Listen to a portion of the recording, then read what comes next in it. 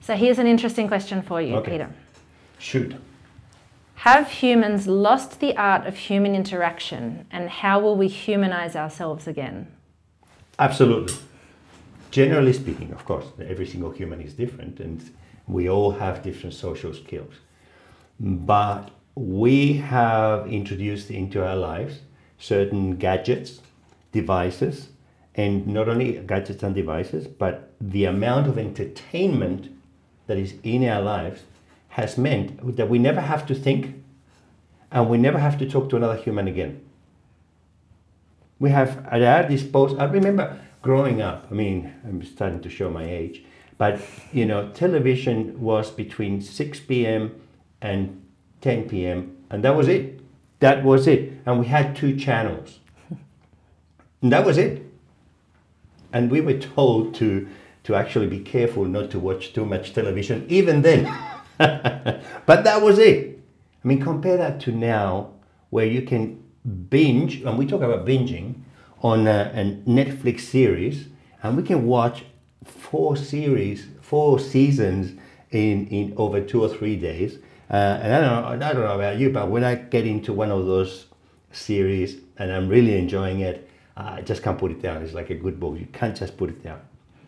But if I'm honest, what happens when I'm giving that much attention to that distraction? Whatever that distraction is, it doesn't have to be a Netflix series, it can be anything else. What's happening when I'm focusing on that distraction? Am I really interacting with my loved ones? Am I giving time to my friends?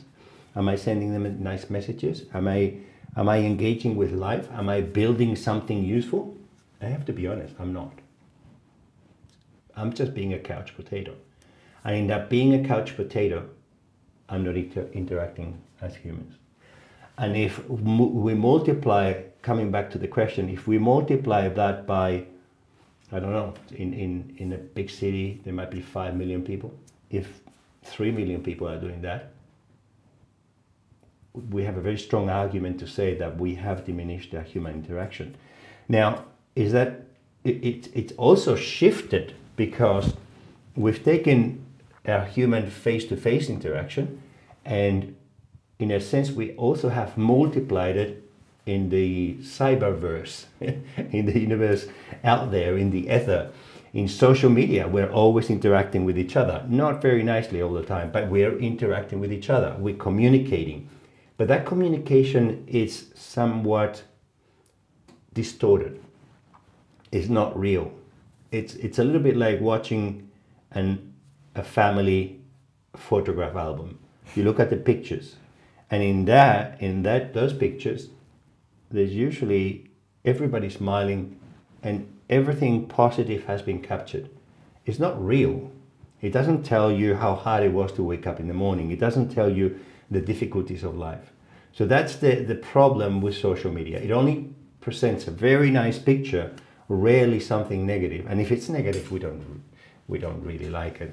So we wouldn't be too attracted to that. So yes, the short answer to your question is absolutely. Human interactions are suffering.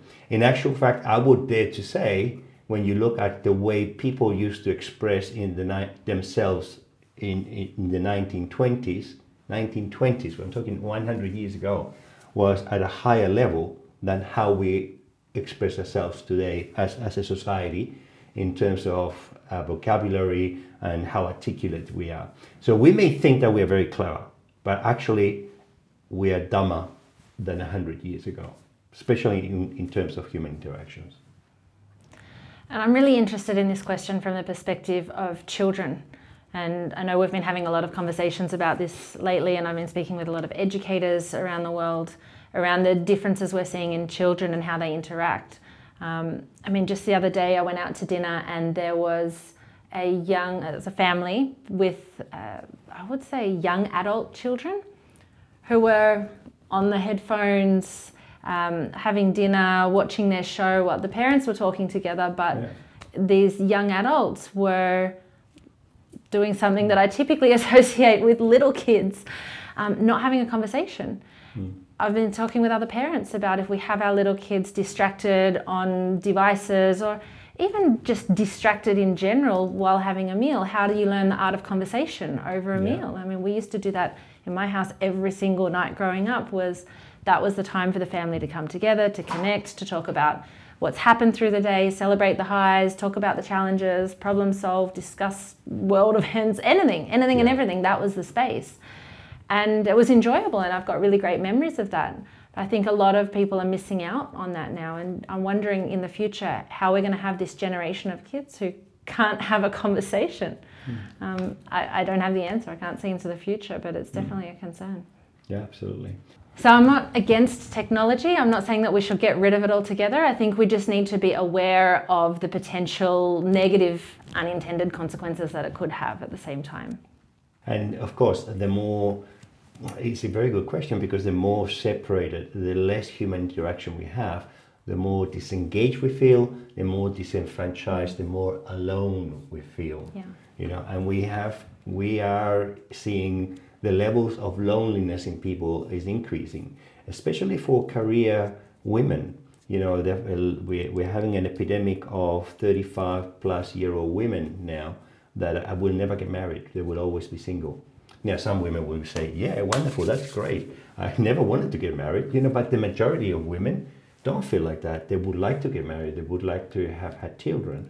So, yeah, we have to reverse that. I think it's important if we do. But just to clarify, how will we then address this? How will we humanize ourselves again? Put the screens down. It's not that hard. Put the screen down. Notice the person that is right next to you. Put that screen down. It doesn't get any more simple than that. Put the screen down. Don't binge so many series. Get to connect with the person. Start with your family. I think one worrying trend right now is in relationships. How is intimacy happening in the bedroom if they're both with screens? Good question. Well, how about starting the human interaction there? Have more sex. Have more sex with your partner, of course. Keep it clean. But hey, that is the human interaction. Make sure that you are interacting with your significant other. Have a conversation. Get involved in their lives. Do you know what they did during the day? What do they think? Is red still their favorite color, or has it changed to yellow? How do you know? So start there. And then take it into your kids. Talk to them, play with them, take them out. Make sure that they're engaged with life, that they're jumping, they're running. Make sure that they're running outside on the street. I don't see kids running outside and playing outside anymore like we used to. Because that was a good thing. They were talking to other kids. They were learning from each other.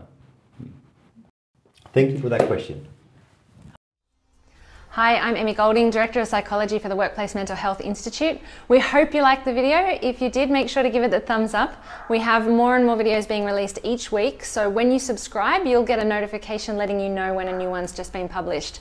So make sure to hit that subscribe button and don't miss out on this vital information for yourself, your colleagues, and your loved ones.